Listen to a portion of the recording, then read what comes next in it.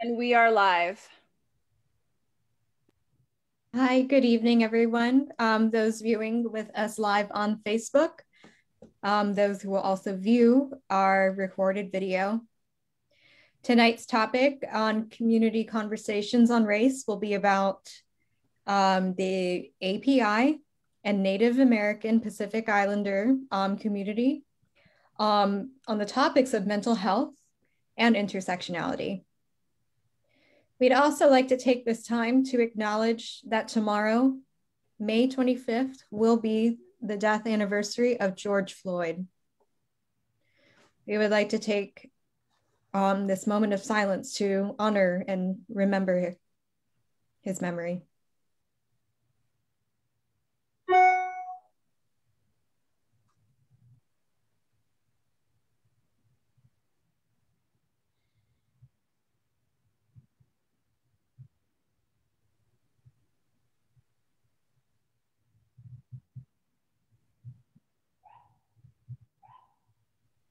Thank you. The Stop API movement would probably never have not been possible without Black Lives Matter. Black Lives Matter always. And we continue to be inspired, by this powerful, peaceful fight for equity and equality, and for this whole movement. Proud to be an Asian for Black Lives. And we stand in solidarity. My name is Elizabeth Escalante, and I use the pronouns she, her, or siya, which is also gender neutral in Tagalog. And I would like to introduce you to the rest of our panelists. And each of our panelists will please give a short bio and discuss why you're taking a part in this conversation. Sarah, let's start with you. All right. My name is Sarah Casmith. I am a first generation Asian American, specifically Chinese Malay, and I use they, them, or dia pronouns. That's the Malay Indonesian one. And that just means that I identify as non-binary. I'm not a man, I'm not a woman. And I feel most respected and seen when people use they and them for me. And I've been an organizer in the community for about 5 years, starting out in Santa Cruz, where I lived for several years. And then I moved here in 2019, right in time for the fires. And shortly thereafter got involved in tenant organizing, and then, more recently in Asian organizing. And I've got a project coming up that I cannot tell you all about. So exciting. M? Hi, my name is Emerson Robles-Tuttle, or M. I use they, them pronouns. I am a Filipino American living in Sonoma County. I graduated from Sonoma State University in 2019 with a liberal studies degree. And for the last year, I've been working with community organizations, working on just public demonstrations in solidarity with the Black Lives Matter movement. Thank you. Oops. And then next we have Kim. Hi, everyone. My name is Kim Ledesma. I am many things. Among them, I'm a former business owner. I'm a mother. I'm a community outreach worker. I specialize in education and food distribution. I am a graduate of San Francisco State University and Five Branches Institute in Santa Cruz in acupuncture. I grew up in San Francisco. I am the child of an Afro-Puerto Rican father and a Chinese, Irish, Hawaiian, and Portuguese mother. I spent long summers in Hawaii, and I am white passing and have had to code switch my entire life. And I'm the mom of a non-binary child, proudly, who is a community outreach worker, and another who's a student going to CSU Long Beach in the fall. Thank you. Brian. Hi, everyone. I'm Dr. Brian Prystowsky. I think maybe that's why I was invited to join you all, because tonight we're talking also a little bit about mental health. So maybe I could bring that, I guess, angle to the conversation. Like M, I'm also half Filipino and half Caucasian. When they told me that, I was very excited. The concept of, as you mentioned, kind of intersectionality, I know that I had heard a little bit of a piece about it as I've been learning quite a bit too through these community conversations about how you kind of navigate when there are multiple complex layers of trying to figure out where you fit in. I often struggle with that, being half Caucasian and half Filipino, where I can, as to use Kim's term, code switch for what is most convenient for the moment and what people most like. And so I think with regard to the conversation on race, I think that it's helpful to kind of have a lot of mixed up people so that we can all bring a little bit of that perspective together, where folks who don't sort of have that experience may not necessarily look at race in that same kind of way. It's not as simple as black, white, or brown when you have so many different things converging at once. I'm so excited to hear what you all have to say, and just proud to be included. So thank you for including me, and particularly on this eve of George Floyd's death. I think that all of us are excited in some ways to kind of really make sure that we just honor the just the experience of all that for so many people, and where we are and where we go from here, particularly for the AAPI community. As Mick Sarah said, it's such a big deal for us to have space to have a conversation like this. I don't think AAPI had even been something in the clear public view until recently as of Atlanta. So I'm glad to be a part of that. Thank you for including me. Of course, Brian, you're always welcome. So actually, most of our panelists have given us a great definition of what is intersectionality, or examples of that. With intersectionality, when we present ourselves to others, there are a lot of layers to us that gives us our own identity. Intersectionality can cross between ethnicity, race, and gender identity, and many more. So example, like for myself, I identify as Filipino American. I am a woman, and that's at least like where those intersections that I could think of immediately cross for me. And then we also use that acronym AAPI, Asian American and Pacific Islander, and also including this into the acronym as AANHPI, which stands for Asian American and Native Hawaiian and Pacific Islander. We'll start with our first question, and let's start off with talking about mental health and what it means to you, and the stigmas or the difficulties surrounding mental health, specifically within the AANHPI community. Em, I would like to start with you. Absolutely. So for the first part of that question, what mental health to me means, it's to take a pause in a constantly racing mind, because we're just constantly going, even in sleep. That's really one of the only ways that we're not, like, it's not, whatever's happening in our day-to-day is not at the forefront of our mind, and we can actually take that rest mentally. taking care of your mental health is a lot. It can look like going to therapy. It can look as easy as just having a nice cup of tea or just sitting with yourself even. When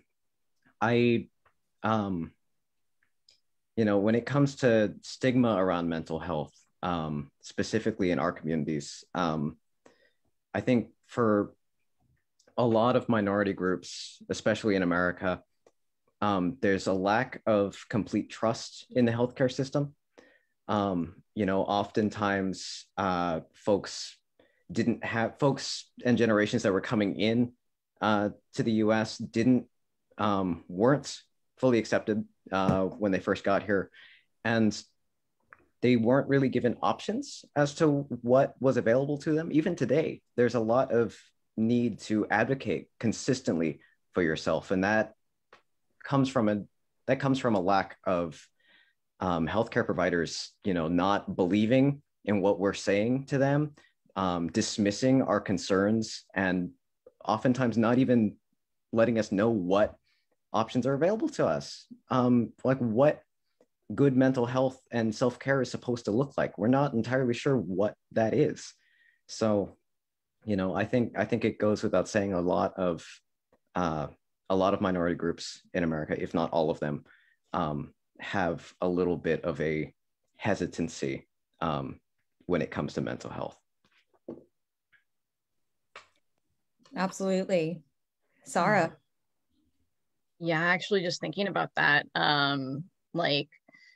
there's not really a picture, I think, of Asians that, are healthy in that way, that aren't like constantly going, that aren't on this like hamster wheel of capitalism and can take time and rest and are intentional about that. It's one of like the extremes of like, the monk who's everything is measured, or the like hardworking, stereotypical model minority Asian, where, those are the images that we're given, that we see for ourselves, the way that we understand ourselves. And it's such a pervasive thing. I think like I've never really experienced stigma around mental health in my families. But I definitely get a lot of messaging from like the world of like, you have to work harder than everybody else. And I actually don't think that that's like necessarily just in my head. I think that like it's harder for us to be recognized because people have that same image of us. Like if you pick, like when I thought about this, I couldn't picture Asians in workplaces other than like doctors, dentists, like those are the professions that people see us in. And it's actually really hard for us to succeed in other areas because I just don't think we're like seen in that way. There's like one more thing that I think is really important to this. I was like gaslighting myself around this, where like I was like, I don't really face discrimination as an Asian because I don't look Asian. And then I realized like, like Southeast Asians are the way on average like lower income than Eastern Asians or South Asians. And like I look like that. And that doesn't look like what people picture as Asian.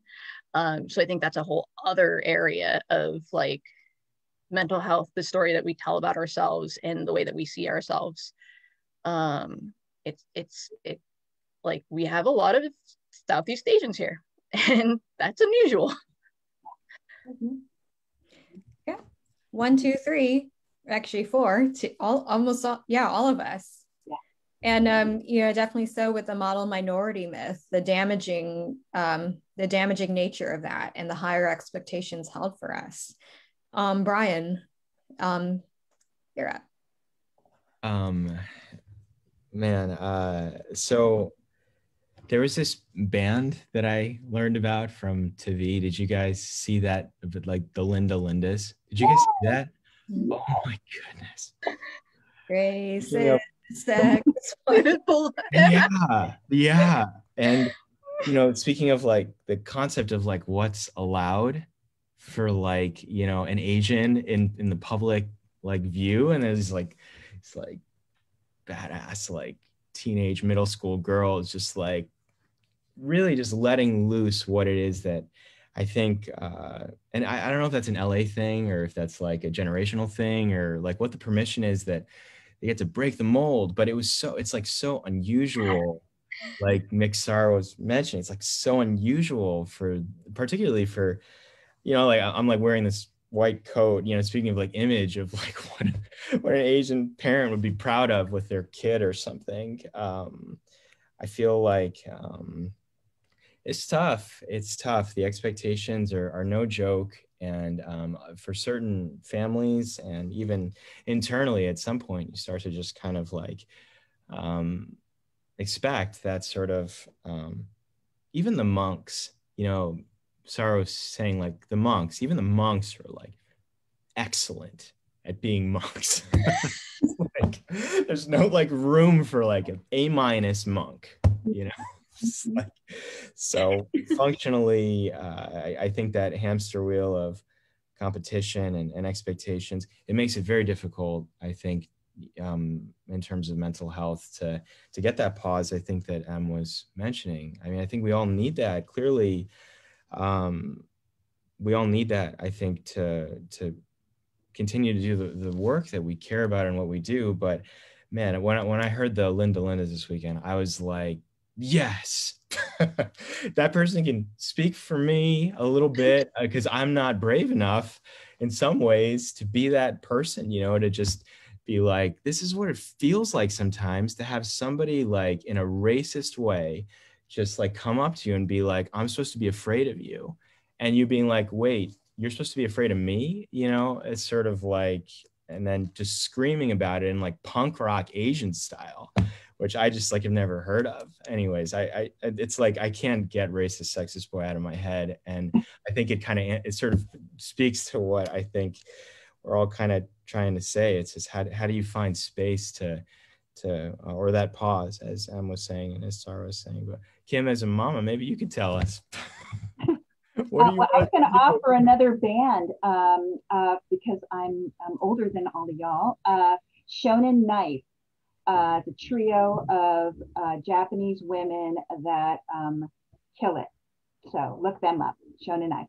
I want to talk about intergenerational trauma, seeing as how I'm a little older and my mother was alive for Pearl Harbor, and her generation, whether they came from Hawaii or other countries that were war torn in the 20th century, Korea, Vietnam, China, Japan, Okinawa, these people withstood war. And that brings with it reflexes and behavioral changes that get passed on, frankly.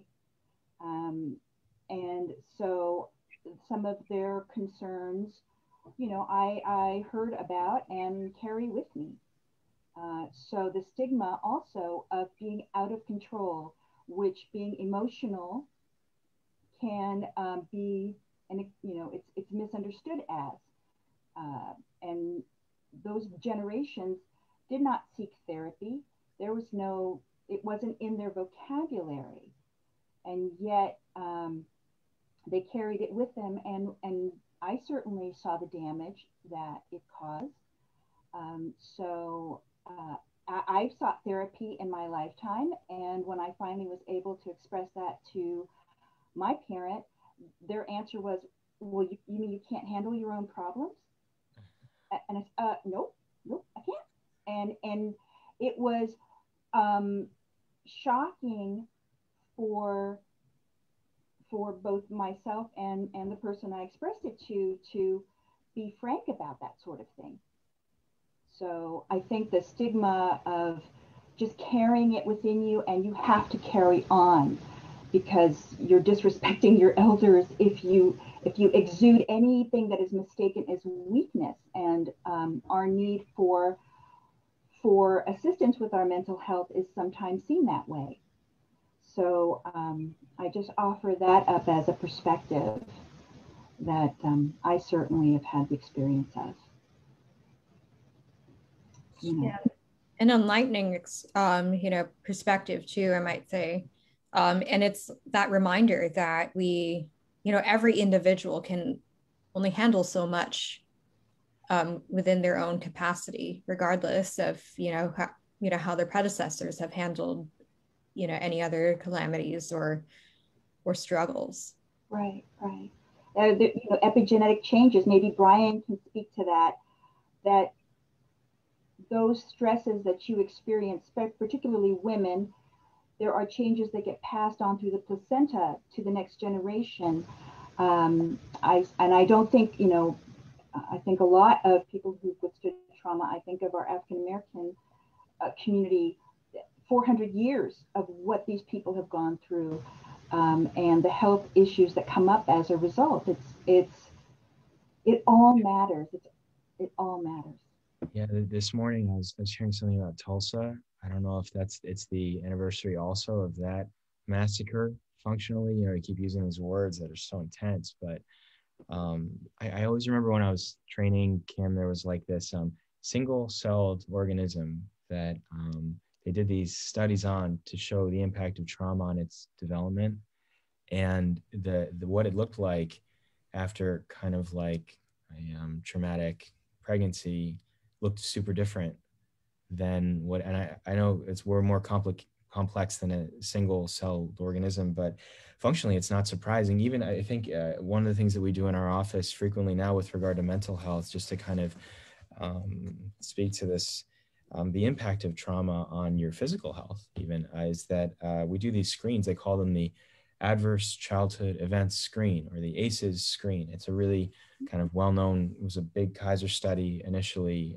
and you almost like the conclusions of the screens are that they sort of ask you about what are your social stressors, and almost under the assumption that when your social stressors exceed a certain point, you actually can't work on like managing chronic diseases effectively. So like we have like great medications. I know that you and Sarah had mentioned trust in the healthcare system, but for somebody who lives in that system and believes a little bit of like just the impact of some of the benefits of some of the pharmaceuticals when it's the right patient one. Anyways, let's just say like asthma, for example, like you can do everything correctly in terms of medications, but if you don't address somebody's trauma, you actually can't manage their asthma.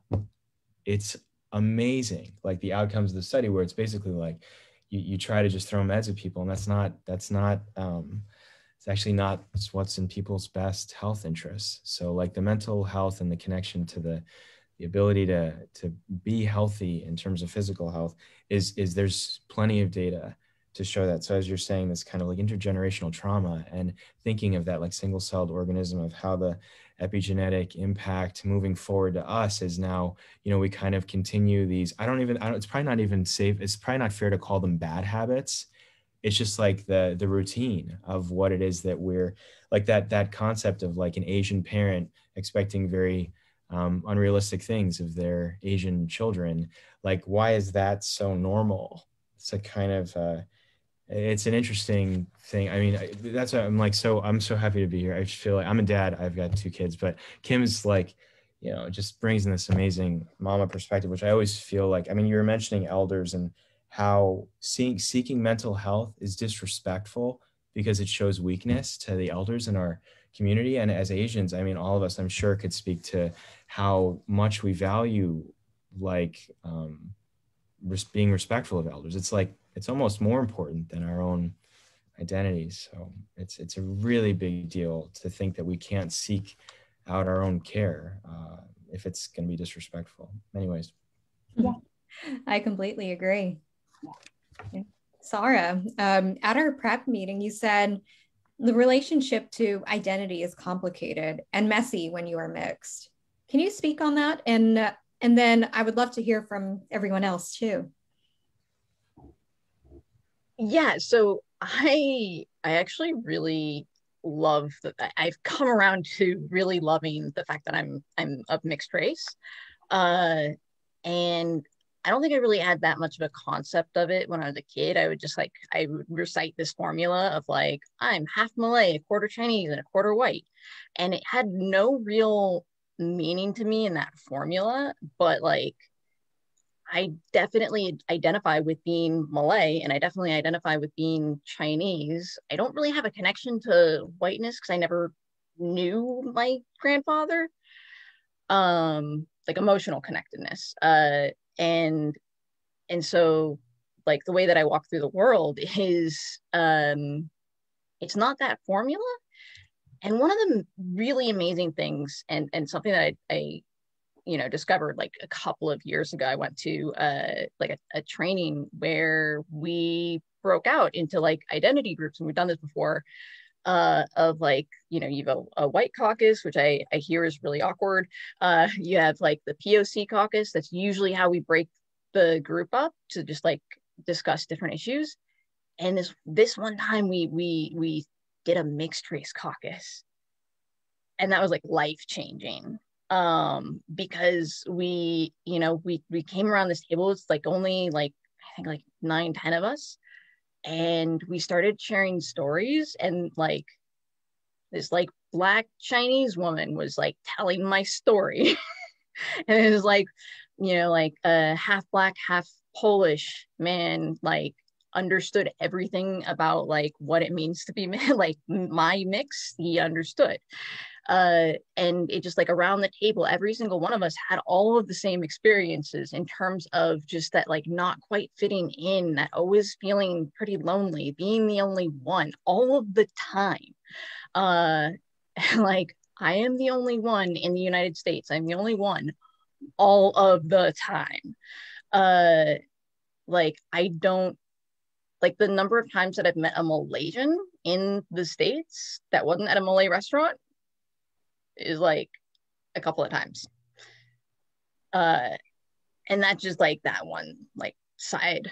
And so I really have come to identify as being mixed race in a way. Like it's its own thing. Like you're not a formula of the things that you're made up of. Like I am Malay and I am Chinese. And when we were talking about it, I was just kind of thinking like, okay, what ancestors are in the room with me right now? Like is kind of the way that I have come to conceptualize that, is like, who am I in this moment? And it's like just like this thing about being mixed, that I think y'all will probably relate to. That's all of us. We're all mixed. Cool. Kim. Well, being from Hawaii, which I invite all of my mixed brethren to visit, because we're everything all the time. Being Hapa, which means half, is the legacy of colonialism on the island, and it's mixed with beautiful children of all, just every rainbow color. And being white passing, I have bumped into people who think they can have prejudiced conversations with me, and then they'll ask me if I'm German and or some kind of European background, and then I just kind of spout out, no, and this is what I am, and usually it causes great embarrassment, which is a-okay with me in the moment. But really, to understand where I come from is to understand how these cultures arrived. And I had said it in our pre-meeting that we are much more than Mai Tais and grass skirts. It's complicated, our history. It is brutal in many forms, but it's a history of colonization, labor exploitation, religious indoctrination, and land theft. So, that's can't put that on a brochure, but it exists. So I invite anybody watching this to delve into the history of Hawaii. It is deep and complicated, and we are a loving people but we have a lot of reasons to not be happy-go-lucky. Brian. Well, Sarah had posted this. I think I'm going to say from now on when people ask me, like, but what are you really? Like, you had posted on, I'm just going to say I'm mixed race. I feel like I don't think anybody's ever, well, I guess it just takes one to know one. Mm-hmm. Yeah. That was kind of what that experience was. Just like, oh, like mixed race people understand mixed race people. Yeah. It's like, it's you had posted something in the AA. We're lucky enough to have this like Asian American Pacific Islander, but maybe we need to add in the Native Hawaiian letters. Facebook group, and you had said something on here about like, it's like this picture. It said like types of mixed Asian writing. I saved the picture. I'm one of those save picture people, and it had all these like phrases on here that I was like, man, I say all those things. I don't belong anywhere at any time, period. I'm mixed race, and I got all I got were these lousy microaggressions. It's like all these things that I'm just like, yeah, seriously, I will never belong anywhere. But it's nice to meet other people who I feel the same way, that what are you really question. That was like that's the one that I think a lot of us are, I think maybe unfortunately used to, and the other box, that was the last one, type other or check other, both. It's like the non-binary like race. add exactly, add all the others. Just like if there could be like one other box, so they could just be like, just to apply to all categories, then that kind of. But I like the idea. I feel like from now I'm going to try that. Sorry, I'm going to try that. Like people ask me, well, but what are you? I'm just going to say I'm mixed race. Yeah, that other box definitely bothers me too. M. Yeah, the other box just, it quite literally places you as you weren't thought of enough. So we didn't know like what to put here. We didn't anticipate there would be others, except we did, but we're gonna do the absolute bare minimum for it. One of my favorite things to do is to just, if I'm on a paper form, I'll just cross out like male and female, and I'll just put non-binary. I'll make my own box. I'll check it. Because what are they gonna do? Also, why do you need that information? I really question it. Brian, something that I really wanted to highlight with this call too, with being mixed race, is that we are of the same makeup, kind of. You're half Caucasian, I'm also half Caucasian and Filipino, and we do not look anything alike. It's having the mixed race experience growing up, it really made it difficult, at least for me personally, just to really feel like there was a specific box that I could place myself in, so that I could feel comfortable knowing, okay, this is what I'm supposed to do. This is what I'm supposed to be. This is what I can do, because that's the easy route. But really, we're, mixed race folks or multiracial folks, we are paving a whole lot of ground for all of the generations to come beyond us. Is anyone here familiar with racial imposter syndrome? Did anyone know that? The words make sense. Yeah, I've only heard of the name, but I don't know much more. Yeah, I only recently came across it maybe a couple months ago, because I was really struggling trying to figure out like, what the heck am I? And along a whole journey of trying to connect with my Filipino roots. And what I found was, there's a lot of mixed race folks that just, they to use Kim's term of code switching, they don't feel like they're entirely one thing. They don't feel enough, or that they can speak to a specific topic. So like community conversations on race, honestly, I was really hesitant, because it's just like, I know that culturally growing up, I had a lot of Filipino influence, but I have always been told that I don't look Filipino. And I've always gotten like Middle Eastern Or, you know, when I was working at a bar, folks would come up and they'd speak Spanish to me, and I had to just be like, I'm so sorry, I don't know. But the racial imposter syndrome is quite literally just the feeling of not fully trusting your own identity, despite you knowing that that's what you are and that's who you are. One of the podcasts that I came across, if I can find it in a sec, I'll share it with you all after. Talked about how there's actually a mass gathering, you know, pre-COVID, silly little pandemic, out in SoCal where, you know, it's the largest gathering of multiracial mixed ethnicity groups, and they just talk about it. They go into focus groups and they talk about what it's like to be multiracial. Yeah, I'm sorry. I can SoCal? If I remember right, yeah, it's in SoCal. It's in LA. Oh, SoCal, not SoCal. Sorry, I was like, I lived near there. How did I not know about this? So just like to clarify, have you had like white people tell you that you're not Asian? Yes, I have too. You know, there was a sorry, you were at the Filipino potluck that we tried to hold.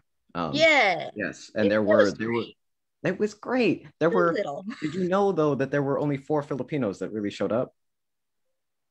Also, nobody else brought food. It was a potluck. What are you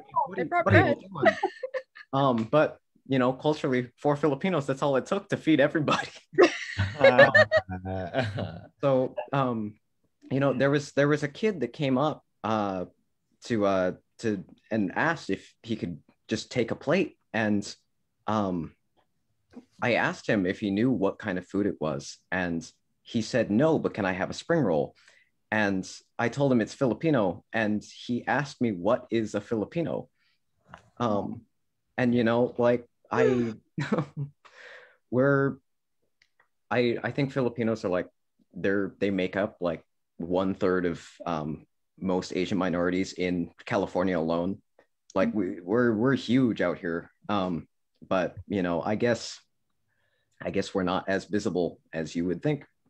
You know, I was born in the Philippines. Elizabeth, I'm not sure if I told you that, but and I don't speak Tagalog. My parents, it was like never a priority. I think in the Philippines that people go to school in English, but I don't speak any dialects or whatnot. And I keep telling myself I'm going to learn. It's a Rosetta Stone thing or something someday. But I've never felt more like other than when I went to the Philippines to visit my grandmother. She was a university professor, and we went to the tour when she was a little bit younger. And when I was, they were like, oh no, he's American. He's not Filipino. And I was like, oh man, I don't fit in anywhere. So it kind of goes both ways depending on where you're at. Mm-hmm. Yep. And I can, you know, tell you like a whole story on that too. Even I myself struggled with that. Living in the Philippines, I went to high school there, you know, for 4.5 years, and it's really just an interesting dynamic, for sure. Mm-hmm. All right, so our next question, Kim, we're so fortunate to have you, you know, with your unique perspective as part of this conversation. And can you tell us a little bit about your culture and how, as a parent of a non-binary child, do you feel your culture impacted the beautiful way you have embraced them? Sure. First of all, like you all, for us Asians, you know, food and family are big deals. We love our children, and so it's a big part of our life. And as for being Hawaiian, we have a whole understanding of what is loosely termed as the third gender, and that is mahu culture. You know, we don't, for all the non-binary folks out there, that's something to look into. But basically, mahu is considered the people in the middle who can be gay or bi or trans. We don't really differentiate those things. We feel as though each of us come in with both what with Western terms, feminine or male traits, and that blending is complicated. It doesn't fall into a single bucket, that each of us is an individual and we come in with our own unique traits of both those polar up ends. And so we don't even have a gendered pronoun in our language. We have me, which is ovan. We have you, o'oi, and then we have whoever else. He, she, it is oia. And so I think language gives you an indication of a culture. And so that's an indication of how we feel. We walk in the spirit of aloha, and that engenders space, time, political views, color, creed. It's a respect for each other as individuals, and that even transcends to our environment. So for me, I feel like, are you a good person? That's the measure of who I raise. And Noah is fantastic. And I would not want them to be squelched into feeling that they had to be somebody else, that they couldn't be their authentic self. That's not the way I was raised. I have non-binary relatives, and the only people who gave them a hard time were those of my family who, frankly, bought into organized religion, whether it be Catholicism or Mormonism, and those people were shunned. And it was my mother who would talk to their parents, and they opened up to my mom before they could open up to their own parents, and we would advocate to these people that this is unacceptable to not love your children or shun them or pretend that these lines that they had been fed were real, because we have a whole history where we have coexisted with each other. There's no there's no place for it. It gets in the way of fun and family, frankly. So I have strong views on it, as you can tell, but there's no reason why these people cannot be treated any less or any differently, So that's my take on it. That pronoun is ia? Oh, yeah. Oh, yeah. Ah. Oh, it's got an okina, which is a glottal stop. Oh, yeah. Oh, yeah. Yeah. Mm-hmm. Oh, sorry. Yeah, I just thought it was interesting because Sha, is that it? Mm-hmm. And yeah, they're all like gender neutral, and that's just like an interesting thing about Asian languages, is that they tend to actually have little to no gender in the language itself. That's actually something that comes from Europe. Mm-hmm. A lot of the concepts around gender being so rigid, that is a very European thing. Yeah. And yeah, that whole thing about the language of a people will tell you a lot about the people is so true. Yeah. With my Chinese family, it is more important to know the order of your birth. So if you were the first child, you're number one. I had an auntie Yit in Cantonese. I never knew her real name because she was auntie number one. Yeah. So that, Yit being the number one in Cantonese. So to think about it, I don't think I ever knew her real name. So that birth order was much more important. And I mean, sometimes I wish I could use that with my own children. I spout all kinds of names before I get to their actual name. You know? So yeah, language tells you a lot about a culture. That's for sure. It sure does, especially with Tagalog that has been, well, colonized by Spain for 333 years. So you do see a lot of that, even within our own language. Brian, you are a pediatrician, and much of your perspective comes from the lens of a healthcare professional. The last year has been a true test for mental health that has left us questioning who we are and what we care about. Can you speak on what this has meant specifically for the AANHPI community? Yeah, I think, thanks, Elizabeth. I feel like we kind of touched a little bit on this. I feel like this is a little bit of like uncharted territory in some ways, as we were kind of talking about expectations and like what is who goes to therapy? You know, it's sort of or how do we even acknowledge that mental health exists, or even that like that we could do anything about it. As a pediatrician, so I'm mostly taking care of kids, so it's a little bit of like this next generation, which gives me a little bit of more of that permission of the like racist, sexist boy generation. So that helps a little, I think, with regard to permission to kind of broach the conversation. But I still feel like there's a lot of stigma, and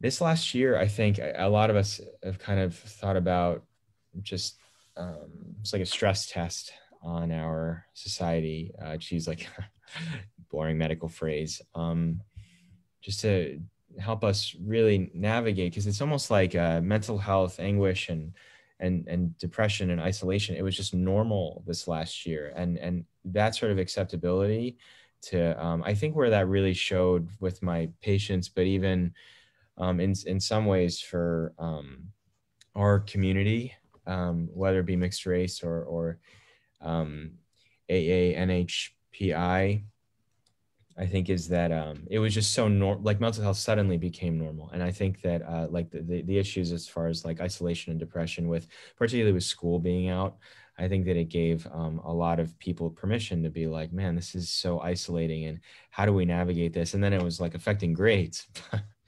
Then like, I don't know if the Asian parents have permission to kind of actually like address this, because we don't want kids to get lower grades or whatever. But every visit that I had this last year, it was a little bit less of that divide, I think, from historically between like the who goes to therapy and who's permitted to go to therapy, and the fact that just there was just a very broad acknowledgement that this has been a really, the pandemic has brought up a lot of really underlying mental health isolation issues that and that it just became a little bit more normal, so that people could start to actually have conversations. And it's fascinating. Some therapists had sort of disclosed to me to some extent that a lot of really put together families, or maybe let's just sort of like categorize, I don't know, maybe just use grades as a bad example, like kids who were getting straight A's reached their tipping point around the holidays. And a lot of the mental health professionals had said to me, like, people were hanging in there. They were really hanging in there. And then when it got to be like family time, particularly as, you know, Kim was very clearly saying, you know, food and family and fun, but food and family is like a big deal, particularly around the holidays. When there wasn't that opportunity, I think everybody lost it. And then in January, this whole 2021 year has been just a mess. I have kids, I literally have, I'm sure you all feel in your interactions with people as well, like there's a point at which people can't, it's like beyond, it's beyond that sort of like what's acceptable and what's not, and it gets more desperate. And almost every day there's a teen who I see in my office who is crying with their parent. I try to have the parents be together with them. And this is sort of, I know we're talking it through the lens of like, of like the context of AA, NHPI and BIPOC communities, but it's just so pervasive right now that I think it's almost normal. So it's okay to talk about mental health. Now, the next question that we kind of, I think about as a group and is what do we do now that it's okay? You know, for that, I think for those parents, as Kim had kind of said, they have that intergenerational trauma who now see, man, this last year was not normal. How do we not only invite people to be included, but how do we, I think as Em was kind of saying, we're trend setting a little bit here for future generations. How do we help people with being okay with talking about depression and anxiety and isolation and identity. It's interesting just to kind of think about this. I know I talked too long, but seniors in high school this year, which is like kind of for maybe a lot of folks is like kind of a pretty important year. It's kind of a little bit of a culmination of like, you know, you kind of build, they suddenly were college students because they were working remotely, you know, didn't have in-person school and didn't have the socialization and like leadership roles that they normally would have had, and kind of what impact that had on them to be prematurely kind of have that kind of experience taken away from them. That's like a cross-cultural difficulty. So I don't know if that's specific to race, but now that it's normal to have mental health problems and to seek help, the problem actually I feel like in some ways is there's not enough mental health providers. So I think that's why the kids are coming to me in some ways kind of, and I say kids, but you know, parents too, like they can't get in to see a therapist. So one last thought about that too is when people think about, you know, if I was to see somebody to talk about my experience of being mixed race, right, Sarah, like that group that you're talking about at that breakout session where people were like, this is an identity group of mixed race, I would love to see a mixed race therapist. You know what I mean? Like a mental health therapist who can say, hey, I'm good for mixed race people. Like that's what I can identify. You know what I mean? Like that sort of thing. I don't think I've ever heard anybody say that. But how do you find group? I know, I was gonna say, how do you like create something that works for everyone? Anyways, I'm a little bit thinking out loud, but you guys hear where I'm coming from. Now it's okay. Like, how do we, with Kim, like, what do you think those, you know, what would those intergenerational parents say to their kids now? You know, it's okay to actually see a therapist. You just got to find one that's Asian. Try harder. You know, for this whole period, it was twofold, and I think they're interlinked. We had the pandemic, and with that came isolation and worry, and then the whole racial reckoning piece. To have those two diverge, I want to think there's an opportunity there that just was created circumstantially, that with those two Venn diagrams coming together, it just, to me, ripped off the Band-Aid of all that we have masked as a culture, all that we have masked in our politics and society. And I want to think that if we can come together thinking we have more in common than than is foretold in the media. You know, I guess polarization sells. To get people to be afraid of one another, that's sexy. But the reality is we are all human beings, and we've got to see each other's humanity, because everything else was stripped away. We weren't busy. We weren't running on our treadmill.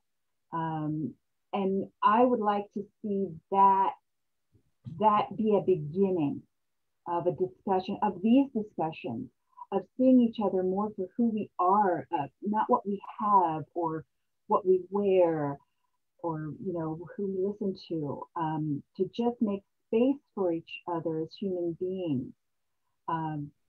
You know, it comes back to the spirit of aloha, to respect each other. And and to talk to one another. I mean, I would love to have more of these conversations because we share more than we realize, you know? So that's for me what this, it's crisis as opportunity, to quote the I Ching. That this is an opportunity for us to take a step forward as Americans, as people, and just to see our humanity in one another. That's my hope. Thank you. All right, our final question. We cannot have a conversation about mental health without addressing self-care. So how do each of you take care of yourself, and what advice in regards to self-care can you share with our audience? So Kim, if you could start us off again here. Okay, well, I would say that for me, art and culture have been my go-to. So I've tried to educate myself musically, through film, through literature, by marginalized groups. You know, I want to say James Baldwin, indispensable at this time. Audre Lorde, indispensable. Gwendolyn Brooks, indispensable as a poet. I also find walking in nature, you know, for me, I find joy in seeing parts of our county that have burned and are regrowing. To me, that's a sign of hope. If you look at Annandale or other park areas, it's a reminder that life continues, even in the darkest times. I got into gardening. You know, my plants have to live with me, but I'm growing food.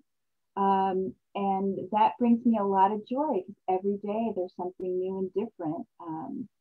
And examining institutional systems that where racism has played a role. It's amazing to me to look at banking, to look at home ownership and home lending and policies that have been, the filibuster has racial origins. It blows my mind how much thought and care was put into these systems when it has to do with racism that I just never knew. I took for granted. It is definitely, there's a lot of the fear of the others has been codified in our systems. And I think they're all up for review, frankly. So I've tried to educate myself and learn more because I realize how much I don't know. That's how I spent my time. Anybody else? You know, I really liked what you had to say, Kim, about lifelong learning. I think is a great trait that a lot of folks can really start whenever. You know, like we're here as a AANHPI. Sorry, I'm still getting used to that one. You know, folks, and we're sharing our experiences and to the folks that aren't within our community. You know, like there is countless information out on the computer, out on the internet, out in the streets, in the restaurants, in the food we eat. Experience our culture. You know, like take the opportunity to learn about us, and maybe you can empathize with what we have to go through. Like people can do self-care to us, Yes. kind of, but like by seeing us. Absolutely. And you know, in terms of other self-care too, you know, you know, there's a lot of importance in making sure you have a stable foundation, making sure you're drinking enough water every day, making sure you're eating at least two to three meals a day. I almost said one. You know, making sure you're getting the right amount of sleep that you need. Everybody's different. Everybody has, you know, their own needs for their own body, but just taking the time to find what you specifically need, you know? And For me, self-care, I like to read. I like to go on walks. I like to be outside for at least 30 minutes a day. And I really try to hold myself to that because honestly, you wouldn't think about it, but in the long run, it really does wonders for your mental health. Mm-hmm. Volunteering, I found myself, it felt great to volunteer giving out food. You know, it fed me to do that. So yeah, just getting outside myself for a little bit. Being kind is contagious too. So. Mm-hmm. Absolutely needed. And yeah, I definitely enjoyed volunteering at food banks too. And well, now that I'm going to have a little bit more time for myself during the summer to open up, I might be doing more of that. Sarah, what do you do for self-care? So I saw a thing very recently that I really, really resonate with, which is that you know, the best thing that you can do for your self-care is revolution. Just like what Brian said a little while ago of like, it's normal to have mental health problems. Now, what? Like I understand what you mean. Like, I'm not saying, but like the fact that our world is so messed up that it's normal to have mental health problems, that's a problem with the world. Right? That's not a problem with my ability to take care of myself completely. Like, yes, I should take care of myself, but also like the world being that way is the problem. And I think that that's like the part that really needs to be driven home, especially like for us as like as AANHPI, like what people don't know is like we have the widest economic disparity of any racial group, which also means that like, you know, the folks that are doing great, you know, there's always this feeling of like, if you mess up, you're down here. And then the rest of us are like down here. And we're having to like struggle, and nobody sees that. Nobody sees us as like having those economic struggles, having those like struggles out in the world. And that's the thing. Like, we have things to change and to fix and to like recognize in like what other people are going through, like what people are up against. And I feel like, you know, that started to happen a month ago and just dropped, where like people started to understand what we're up against. And like I think that what Emma was saying is like having people like come and empathize with us and seeing us, that is an important aspect of care. And yeah, in terms of like the thing that's most rejuvenating for me is just like getting together with friends and dreaming up what a better world looks like. Is like that is the best form of self-care to me. I love that. And I would have fallen short if I just asked for a spa gift card, but absolutely, like it's oh, I love that answer, right? Because it just, you know, envisioning that better world for us and then being a part of it is just so, that is self-care. Absolutely. Yeah. Brian, your thoughts? Oh my goodness. You know, I think we all, as Em was saying, I think to some extent, it takes a while to figure out how to answer a question like this too. Like it takes time and a little bit of privilege. I think in some ways what Kim had said about this sort of intergenerational trauma, there wasn't a lot of space probably or pause, as Em was kind of saying, to have a whole lot of emphasis on self-care. And this last year, I feel like was one of those years where I think it gave folks a chance to pause, to get off that train and think about who am I and what do I believe in and what do I need? What do I need in order to keep going? I think that, boy, this is so nice to see people who are like me. This is part of self-care, I think, for me to know that you're not alone. it's been a kind of isolating year medically. Because I know a lot of folks, I think had more time than I did this last year. It was actually my busiest year professionally. And it's hard to explain that, I think, other than just the pandemic, in a kind of general sense. But for like those of us who are kind of like didn't have a whole lot of time to reflect yet. I would say yet. I don't think we've even had a chance to really. So I think that this is a nice start to be able to be amongst people who understand kind of some of the aspects of our lives that are hard to explain, but it's almost like, oh yeah, you're mixed race, me too. You like, just like, you don't have to, automatically there's just like understanding of what that experience feels like. And particularly with, as I think Kim was saying, this sort of Venn diagram overlap of where there's this opportunity here, because showing up in some ways, as Sarah was kind of saying too, like showing up, that is healthy for us too, because like when you care about something enough to, in some ways, even as like, for, I think all of us kind of expressed a little bit of hesitation about coming to this tonight, because like showing up, we may be a little bit vulnerable, but just to be here together, I think showing up when you care about something and being kind, as Emma was kind of saying, that contagiousness really does matter in all different areas. I think of being AANHPI, asking about our food. That was what my sign said when I came to Healdsburg, and karaoke. I miss karaoke.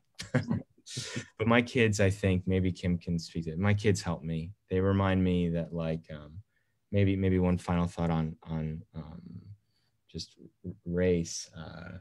That my 4-year-old, he's on and my 7 and 4-year-old are on baseball teams, and I'm coaching them, and they just like each other because they're on the same baseball team. And I just hope that like it's sort of, there's a little bit less focus on, maybe baseball is sort of more of an Asian language or a Hawaiian where there's no genders, no modifiers. People just like, yeah, let's go play and have fun, and that reminder is really healthy for me for self-care, just to be out there and not be thinking about a whole lot more about what's different about us as much as what we actually share and have in common. As Kim kind of said, that this is a fun crew to be part of. Thank you for inviting me. Oh, you're welcome. Thank you. Yes. Oh, lovely. I wish you folks all aloha, and soon we'll be able to actually get and have face-to-face time. I look forward to that. Me too. Yeah. So finally got to meet and chat with like the person and like to hear about your mom. I've heard so much about you and your mom, like from Noah. oh, I wasn't sure who you're talking about. Oh, yeah, no. This is amazing. Where I live we're an intergenerational household. My mom passed away in 2019, but there's 5 generations of us, but only there's 3 of us in this household. There were 3 generations in one household, because that's how we do it. But thank you. No, I'm so glad that Noah recommended that. They thought I should jump in. So I'm happy to do that. Noah, if you're watching this right now, you're incredible. Just like your mother. All right, well, thank you, each and every one of you, Sarah, Kim, Em, Brian, for sharing all of your insights and contributing to this very important discussion. Yeah, wonderful. And thank you to the audience, for watching us and being a part of this conversation too. And please stay tuned with further episodes that'll take place in June, focusing on our LGBTQ+ community. And we wish you all a very good night. Take care of yourselves. Thank you all so much.